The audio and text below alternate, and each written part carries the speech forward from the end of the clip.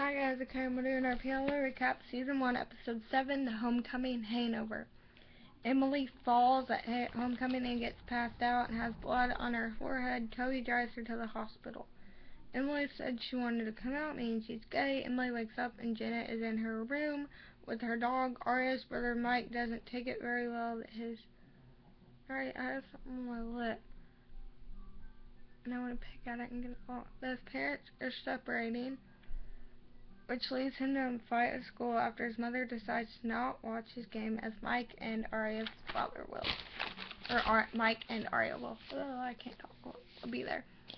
Hannah makes up with Sean, but is more interested in Lucas. I have to fix that because last time I said I couldn't remix. But is more interested in Lucas. The girls minus Aria go to the woods. The phone goes off. Emily calling Aria throws Toby's files into the river. Emily texts him saying don't destroy that file, but they did. Spencer and Alex find some fun in the country club's kitchen and they kiss. A message, thanks for bringing Toby out of my way. A ending. A fishes up the document the girls throw in the river. Contains files at Toby Kavanaugh, Season 1, Episode 8. Please don't talk about me when I'm gone.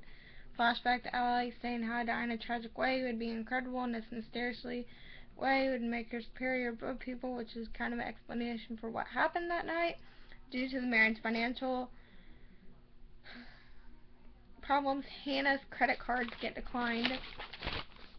Way different person playing Jason, another actor, Jason says there won't be closure till we find out who did this to Allison. The cops in this town have been jerking around my family for more than a year. Sorry, my hair's getting thin on. No more that. I'm here to get some action, and this memorial is going to help me get it. Jason adds Jenna Marshall to speak at the memorial. She asked me if she could.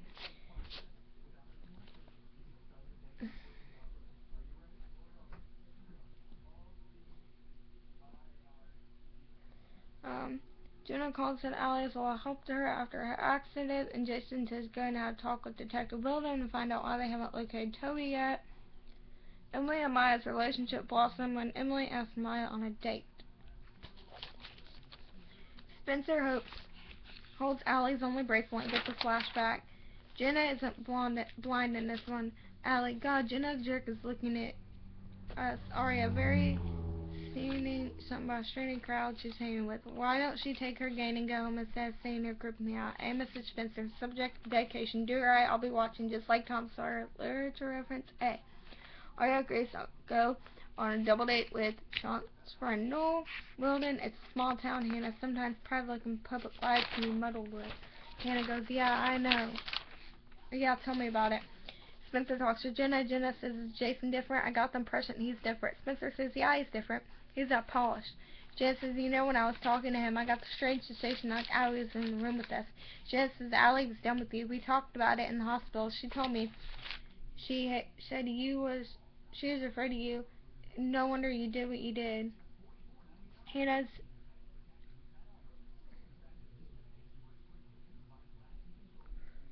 deal is to put a lot. Oh, Hannah decides to put a lot of her old clothes and handbags up for auction online with the help of a new Allie. Lucas. When Toby Kavanaugh called her sister's phone the night she disappeared, she took the call. Flashback, Alice says, you never disappoint a ghost. Jason says that his mom so many pills to sleep when they don't work. You can hear her walking around at 3 in the morning. You think ever really gonna have closure? Allison and Jan saying, no, Spencer, you are just like Allison, aren't you? Jason says that to Jason. Jason says back in some ways even worse. Aria realizes Noel is more than just a pretty face. Allie's memorial. Ian shows up. Spencer's speeches. Aria seemed a little fake. Did somebody bury Allie alive? Which Mrs. D later find out. Jason gives him Allie's bracelet. Whose bracelet did they find? Late that night, somebody comes out